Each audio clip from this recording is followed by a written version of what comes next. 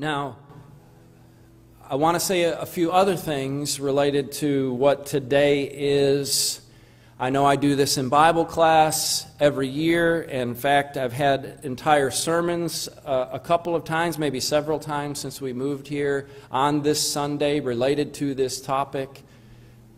As I mentioned to my Bible class, don't worry that I adjusted the length of the sermon. Hopefully, I've taken that into account so I could spend a couple of minutes talking to you about the most significant moral issue of our time that we as God's people need to be informed about and thinking about and speaking about and standing against. And of course, you know that I mean abortion on demand. And the reason this Sunday is why I'm taking a moment to give special emphasis to it, as I do every year at this particular time of year, is because yesterday was the anniversary of the infamous Roe v. Wade decision. This is the Roe Court that in 1973, on January 22nd, the court determined that unborn human beings do not deserve the protection of the law. And the Roe decision, many people do not understand this, and there's a lot of misinformation that obscures this, and in fact, it flat out denies it. But the fact is, the Roe decision legalized abortion on demand through all 9 months of pregnancy, right up to the moment of birth. So that's how barbaric that decision was, and since then, 62 million babies have been cruelly lost in the womb. But something positive now about today. So many who identify as Christian, many who share our biblical perspective, maybe we certainly wouldn't agree with all of them and their distinctive doctrines, but we use the word Christian in the broad sense that we share the same conviction for Scripture, for the Word of God, and the authority of God's Word.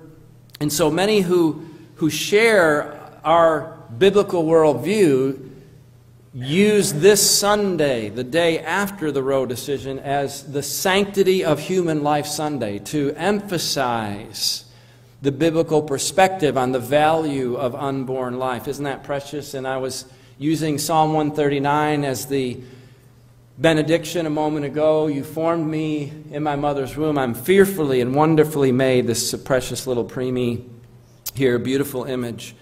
The Sanctity of Human Life Sunday. Now, I know this isn't in the Bible. It's not an official holy day. Again, as I mentioned in class, some of you were in my class. Christmas isn't mentioned in Scripture either, or Easter as times that we have apostolic indication of designating a certain day. And yet we do appreciate those times and acknowledge them in some way. And in a similar way, I think we can acknowledge this as a healthy and wholesome and scriptural tradition or perspective, to take this Sunday to realize this is a time to renew our resolve to pray and to speak out on this issue, to say and do what we can to raise awareness to it, to inform people, to inform each other, to encourage each other, to minister to those who are in need, those who have undergone, even who have experienced the pain of abortion. It might be the case of someone here now who has had an abortion, or you have someone close to you who's had an abortion, and we know many, if not most all, of those who do suffer from post-abortion syndrome and struggle with guilt. And we want you to know that in Christ Jesus, we have forgiveness from any sin, from all unrighteousness, and there is healing in Christ. No matter what we've done, no matter where we've been in our lives, we can be cleansed by the blood of Christ and brought near to God and forgiven and made whole and have a new birth, a new beginning, a new life. That's the hope we hold out to those suffering in that regard. So we want to show compassion and consideration and sensitivity, even as we show conviction and stand firmly with moral outrage over what is happening in the devaluing of human life. So what is the biblical perspective? Again, this is something I've done whole sermons on before, tried to find different ways to say it, different ways to approach it. But we know in the sight of God, every single life matters. Your value does not depend on your stage of development or where you are located relative to the womb. Your value is not dependent on whether you're wanted by someone else. Your value does not depend on your degree of ability or disability or your dependence on others or any limitations that you might have. No, we are all valuable and precious in the sight of God simply because we are His handiwork. We are His offspring. We have been made in the image of God. Every single life from the moment of conception has value in the sight of God and should to us as well. That's the beautiful message that we take to the world, a life-affirming message. We need to be a voice for the unborn and to learn how and to raise up a generation that knows how to articulate effectively, persuasively, the beauty and the power and the truth of the biblical perspective on the value of human life in the womb and out, from conception to natural death. But what I wanted to do is spend a moment here to pray just briefly with you about this case that's before the current Supreme Court. It shouldn't be this way, but we're in a position now where 9 judges in black robes make decisions that determine the fate of millions of people and whether millions of people live or die. But it so happens right now, Texas has a limitation on abortion that's being challenged in the courts. Abortion is essentially after a heartbeat is detected or as early as 6 weeks. There's a law in place to greatly restrict that. It's a complicated law I can't discuss right now. But the case before the court is a Mississippi law right now that some think it's possible that the court could use this case to strike down the Roe decision. Just as at one time the court struck down the decision that affirmed slavery. In the Dred Scott case, the court had previously argued that human beings could be the property of other human beings. And later the court came and struck that down and said, no, that's not constitutional. That's not right. And this is what we're hoping and praying for.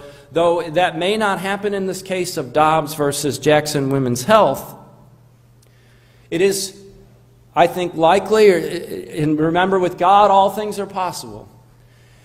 But it's certainly possible the court could allow these state-level restrictions to stay in place. Let me just add this. Understand, if Roe is struck down, it will not ban abortion in America. That's another misconception people have. It will simply allow individual states to outlaw it. Surely some states will not. But hopefully some states would. Right now, though, it's not even permitted in our country to ban it altogether. And so what can we do? There's so many things we can do, and that's something we can talk about another time. Practical ways we can make a difference in the fight for life. But certainly one thing we can do is pray about this case and continue to pray for an end to Roe. Continue to pray the Lord would use us to make a difference. And so I want to do that right now. Let's go to God in prayer. Holy Father, our Creator, author of life, we praise you, Holy Father, and we do stand in awe of you, for you have formed us in the womb. We are fearfully and wonderfully made, dear God. And we know so many people don't understand that, and some deny it. We ask you to strengthen us to speak that truth and to highlight that, Father, in a world that devalues life and where lives are at stake. Precious lives are at stake, dear God.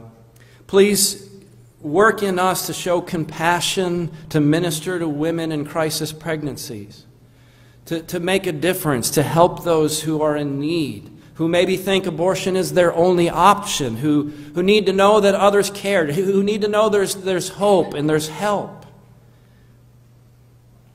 Lord, make us instruments of your grace in this way and in every way that we can. And Father, also help us to understand that we are blessed with a privilege almost unheard of in history, to be able to select our leaders, to be able to go in the voting booth and choose those who will appoint these judges, who are making these decisions. Help us to be good stewards of that opportunity and to use the political process to influence the culture for righteousness. And Father, we ask you to turn the hearts of these judges to do what is right and protect the unborn.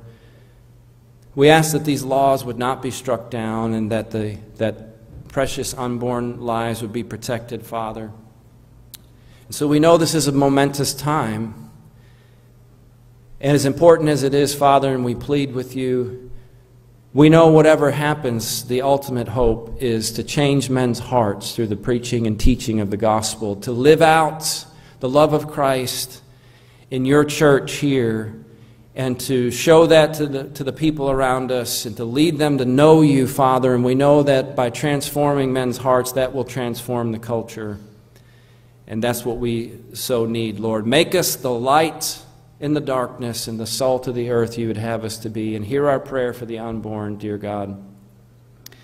We ask for your mercy, and it's in the name of Jesus, Father, we pray all these things. Amen.